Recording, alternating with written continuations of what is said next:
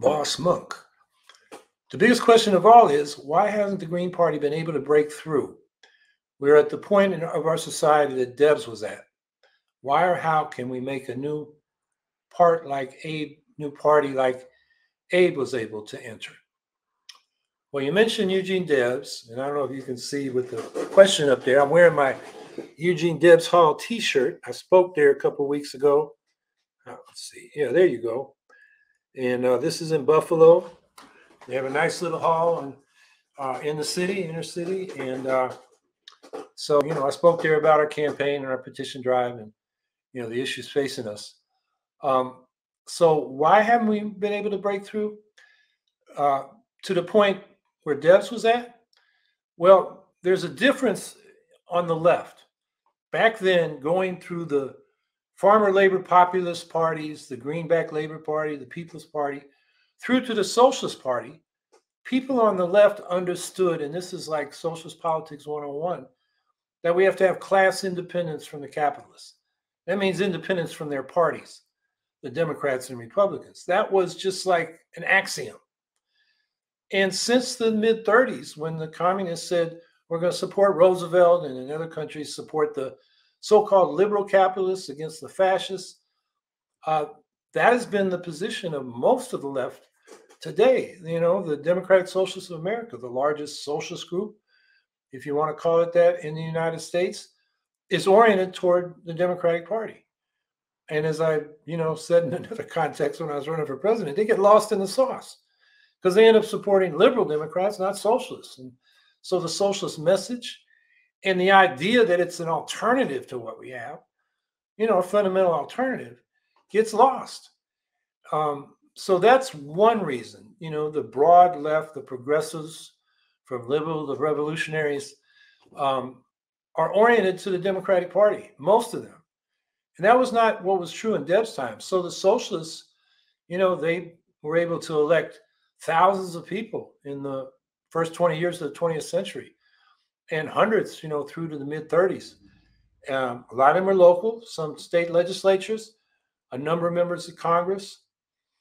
And beside them were other independent left parties like the Progressive Party in Wisconsin, the Farmer Labor Party in Minnesota, local union-based labor parties.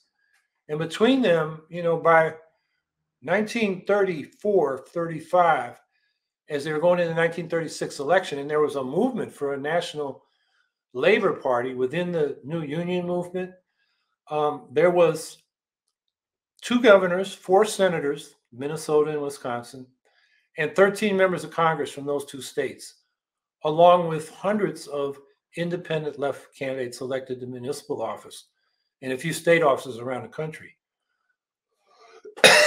In 1936 was the turning point. And, so we've got to get, tell the left, the left is not the same as the, liberal reformers of capitalism. And, we got to get out and build this independent party.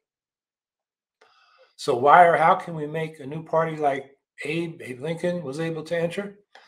What they did, again, was built from the bottom up, starting with the Liberty Party against slavery, 1840, 1844, and it became a broader coalition. For the most part, Liberty Party was still around separate, but a lot of its people went into the Free Soil Party, and then finally the Republican Party. And in the Republican Party, started electing people to local, state, and federal office. So by the time Lincoln ran in 1860, the Republican Party was the largest caucus in the Congress. So, but when he won, he wasn't really a third-party candidate. He was really a first-party candidate. But they built that from the bottom up over, pretty rapid period, basically 20 years from the time the Liberty Party first came out to be the party against slavery. And then it accelerated in the 1850s. But that's what we got to do. I mean, the idea that we can get some big personality and have him run for president and it's going to change everything, that person will be isolated if we haven't built from the bottom up, built a base, built, elected officials that would support a president who really wanted to change things. So that's how we do it. We got to, declare our independence from the capitalist parties and then build the alternative from the bottom up. I think that's really what's got to be done. The other thing, and this is, something I've emphasized since the presidential campaign, because it became so obvious in the course of that campaign, with the Republicans becoming an extremist party, exemplified by Trump, most people on the progressive side of the political spectrum just felt they couldn't afford not to vote for Biden, even though they weren't enthusiastic about him at the least. Some of them really didn't like him at all, but they still voted to get rid of Trump. But with that extremist party out there, and what we have is a winner-take-all system. So it's single-member district winner-take-all for legislatures and just winner-take-all for the single-seat executive offices. That creates a situation where the vote splitting spoiler problem becomes a problem. And it's getting worse because the Republicans have become not just a conservative party, but an extremist party. So I think the other thing we need to do to have a multi-party democracy, to have a political system where the Green Party can take its rightful place like it has in many countries, is to change the electoral system. So that means ranked choice voting for those single seat executive offices and proportional ranked choice voting for multi-member districts for legislative bodies. And so I think, we got to build from the bottom up. We got to declare our independence, but we also got to change the electoral system. And the latter is something we've been doing. I mean, ranked choice voting has really increased in a lot of jurisdictions in the last few years.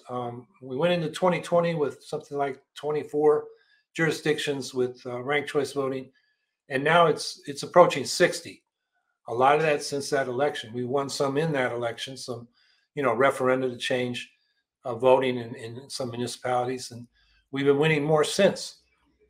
I think people are hungry for that, and we got some big cases of ranked choice voting, even if they're flawed, like Alaska and New York City and Maine, as well as many cities. So I think we can build upon that. And the key thing is we got to not settle for single-member district ranked choice voting, but we want multi-member proportional ranked choice voting for legislative bodies. That's what will change the system so we become a multi-party democracy in which the Greens have their rightful place.